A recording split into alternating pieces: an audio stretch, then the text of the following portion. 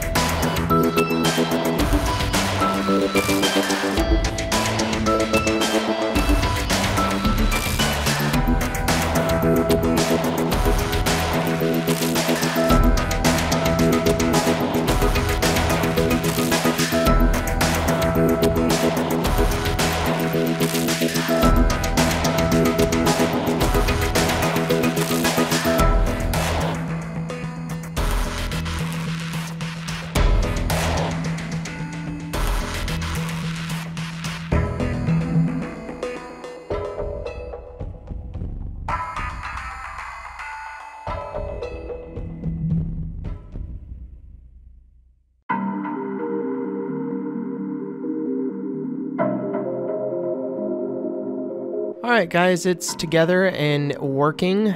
I needed to do some tweaking in the settings for Windows to get the USB controller input to work properly. However, after that, it works just fine.